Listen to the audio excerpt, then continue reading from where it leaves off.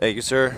Okay, I was gonna say this till later in the video, but I've never driven anything bigger than the 900 that one time. This is 1,700.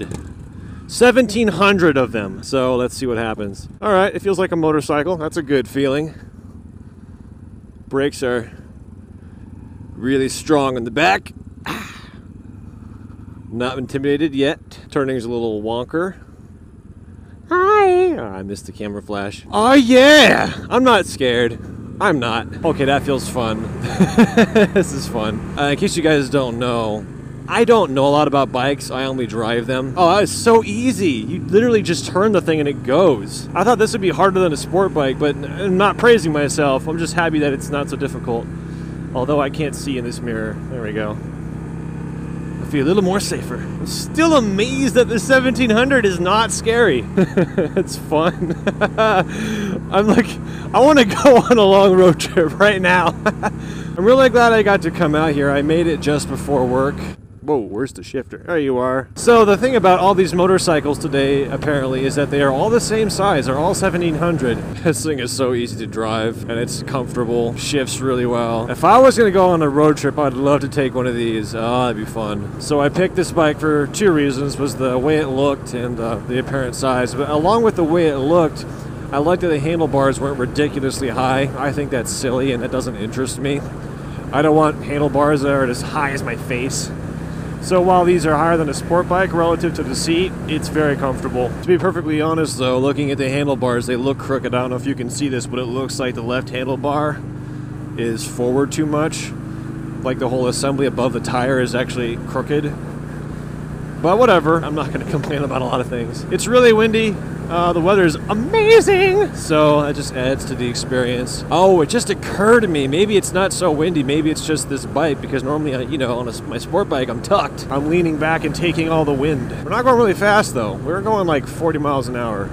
I think the route up ahead, according to what I heard, hits the highway at some point, in which case we will go more faster. Oh boy, a turn. Thank goodness it's super easy to drive. Alrighty then, we are going to hit the highway. Let us go and hit that.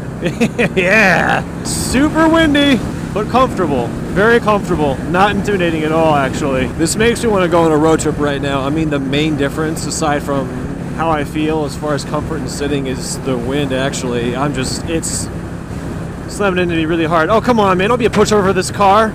You're on a motorcycle. You can do whatever you want.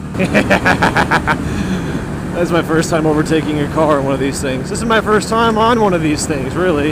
Yep, I spent some time thinking about it, and this is in fact my first time on a cruiser. I mean, I've driven on a regular upright 250, but I mean, something this big with in a non-sport bike kind of style, this is my first time. I'm enjoying it though. I'll be completely honest, I was intimidated. I thought it's 1700, I'm gonna get on and immediately go, oh, I can't handle it, but I don't know what it is. Maybe it's because it's two-stroke, it's my guess.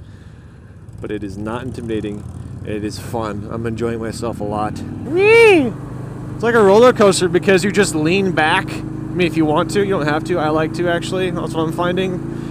You lean back and you just kind of pull back on the bars and imagine that it's going so fast that it's just getting away from you and you're like, ah!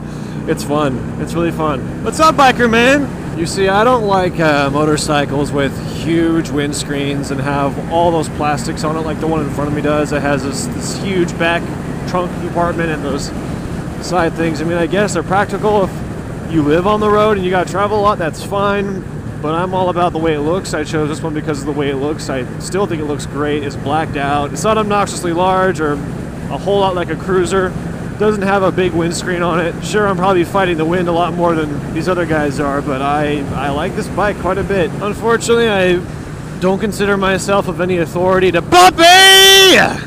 gauge whether or not this is a good bike and tell you all about it. I would try to pet this puppy, but it's not my bike, and I'm not going to risk crashing someone else's bike because I'm driving theirs. Sweet, I don't see anyone else here. Maybe they'll just let us go for another ride. Oh, please don't let me do anything stupid on my way in here. Please don't let me. Whoa. Suspension feels good. It's springy, not quite like a cloud, like on a supermoto, but it's springy, and that's my favorite kind of suspension. Well, I'll take it back. The cloud is my favorite suspension, but that was good. Yeah. Yeah. Yeah. Yeah. Drove a 1700. Didn't flinch. I don't think I'm of any qualification to rate a bike, but I'll give it a shot. On a scale of 1 to 10, I would say that riding the Hammer 8 Ball was good. I'm not a cruiser person myself, but I thoroughly enjoyed my first time ever experience on one of these things.